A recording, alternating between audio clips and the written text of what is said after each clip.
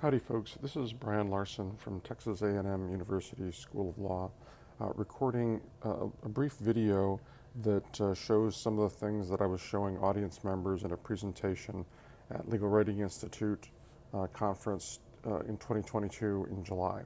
So if you'll follow along with me, I'll show you how to make effective use of Google Scholar for doing research outside the legal communication field, but on matters that are of interest to us. Okay, assume that this is your research predicament. Your area of interest is universal design in legal writing education. And one source of your inspiration as you've been thinking about othering in design and education is Bell Hook's book, Teaching to Transgress. The question you have is whether folks who have written about your research question in fields that are adjacent to legal communication.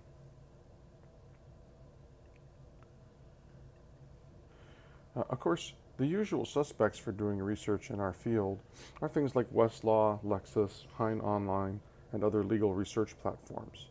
You may also be using the bibliographies in our field, like those in Volume 18 of Legal Communication and Rhetoric, which I would strongly recommend you using as a starting point. And also you may be using the Legal Writing Institute monographs if one covers your topic. And then of course there are the fields journals, journals specific to our field, including legal writing, legal communication and rhetoric, the second draft, and perspectives. Those are good places to start to make sure that you understand whether your topic has been treated in our field before you go looking further afield.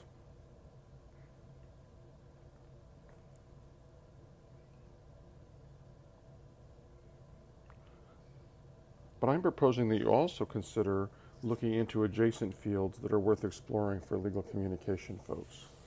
The fields that you see listed here, rhetoric and composition, theater, technical communication, argumentation theory, and writing studies, these fields have all investigated subject matter that's very central to the legal communication sphere. These other disciplines have developed theoretical frameworks and empirical methods to do their work. And so you should be considering whether you can import what they do in terms of their methods or use their theoretical frameworks as a guide to help you along your way.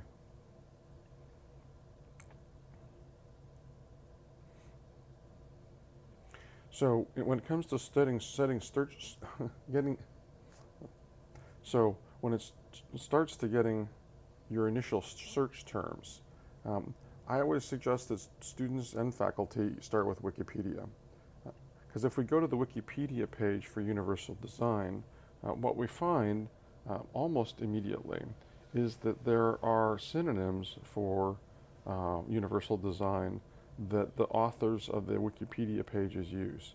So in this case, we see there's a synonym which is barrier-free, an earlier term that was used for these kinds of principles. And then if we scroll down a little bit further, let's see, where is it here? Maybe there it is. You'll also see that the term inclusive design comes up. So we now have accumulated 3 terms that we probably want to search for: universal design, inclusive design, and barrier-free design. If we go to the Google Scholar main page, we can construct a Boolean search that looks for articles that have at least one of those phrases in them. And you can see here that all 3 of our phrases are represented.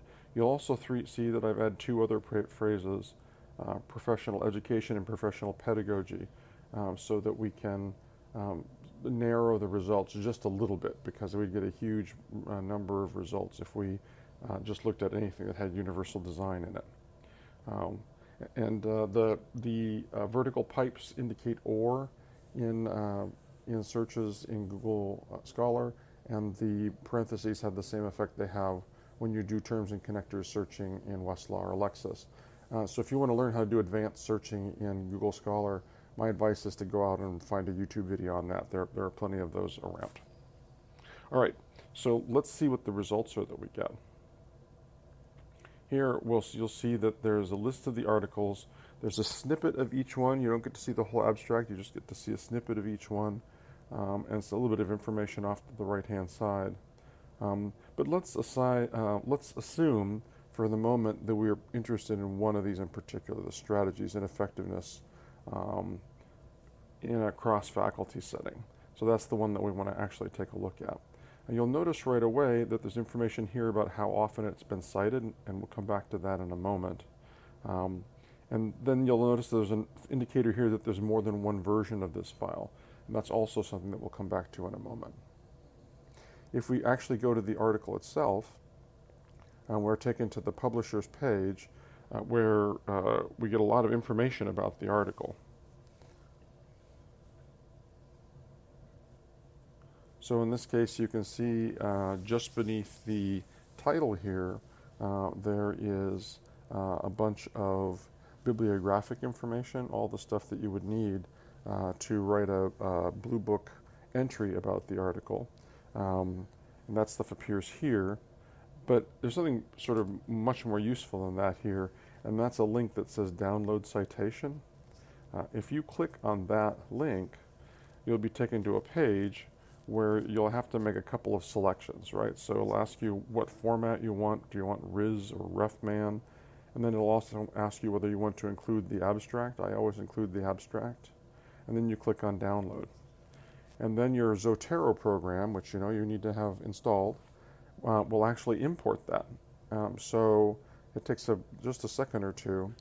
And then if we go to the top of Zotero and we search for the author of that article, in our Zotero entry now, we will have all the bibliographical information for this article.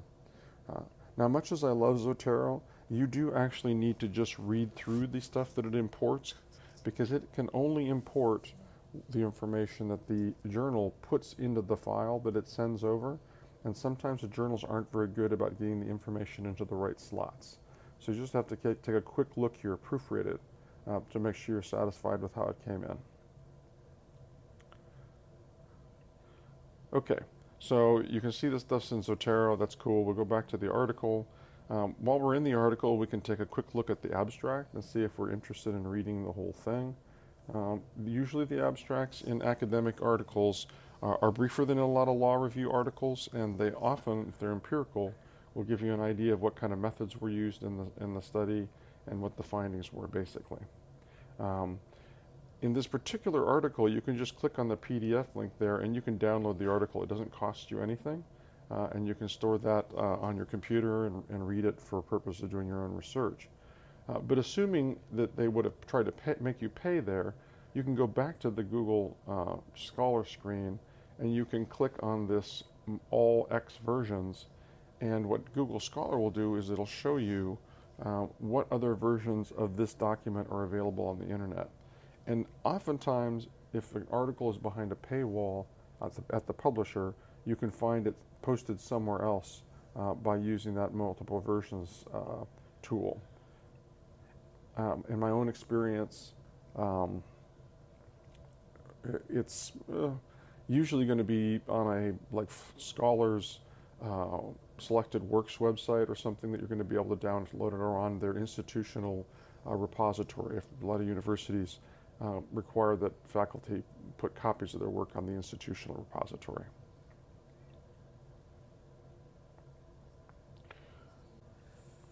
Okay, so if you'll remember, we were really originally interested in looking for connections between the subject matter and Teaching to Transgress by Bell Hooks.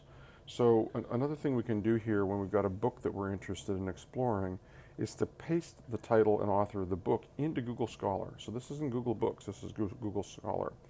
When you can see here that the book comes up in the search results. You know it's a book because it says book at the beginning of its entry. And another thing you can see about this particular book is it's been cited almost 7,000 times. So if you want to know whether the texts that you're interested in are using this text as their own, you can click on the site, and what you'll notice about this page is near the top, it invites you in a place where it names the book that you're looking at, it invites you to click a box that says search within citing articles.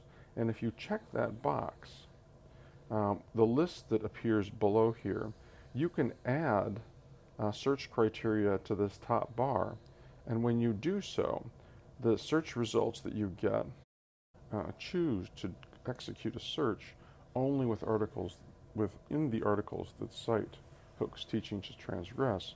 You can find folks who've done universal design work and who have cited Bell Hooke's book. So I just copied and pasted in the search criteria that we used when we did our original search.